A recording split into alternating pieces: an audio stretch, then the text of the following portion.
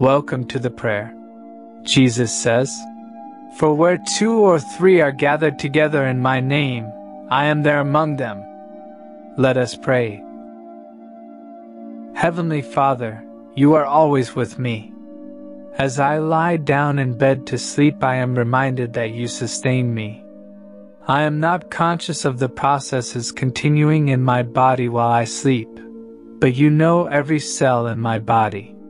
As I sleep, help me to leave behind the troubles of today and forgive those who have sinned against me.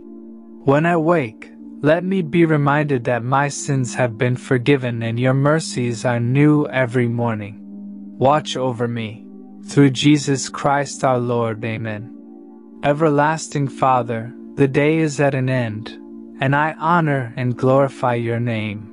Thank you for carrying me through this day and protecting me. Now I ask for your grace and protection throughout the night. Forgive me for my sins, things I shouldn't have done or said, and also things I should have done but didn't do. Help me to measure up to your standard of holiness. Help me to forgive others and not allow slights from others to disturb my sleep. Amen. Mighty God, you never sleep or slumber.